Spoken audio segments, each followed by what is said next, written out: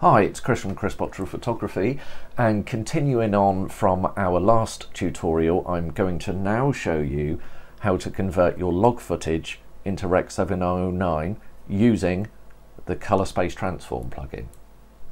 Now, if you go to Open Effects and go to Color Space Transform, drag that onto your node, and you'll be asked a series of questions.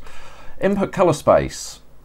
Well, this was shot on Canon C200, so we can use Canon Cinema Gamut.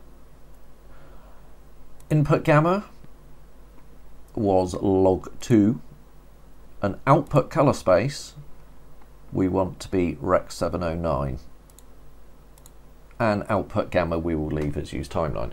So there again, this is another way of bringing it in to Rec709 space. It doesn't look particularly grand at the moment until we change a few more settings. So tone mapping, we can go simple,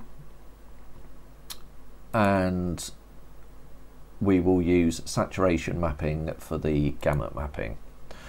Now this is only brought it into the color space, it hasn't actually changed anything on our scopes at all. So if we go Alt S for a new node, and then we can stretch our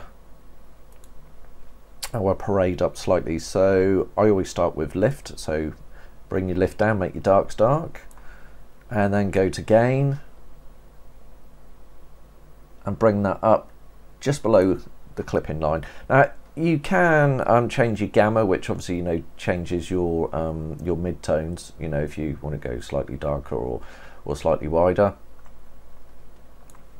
and obviously if you want, you can then go and change your contrast. If you want a little bit more of a contrasty image, a little bit less contrast image.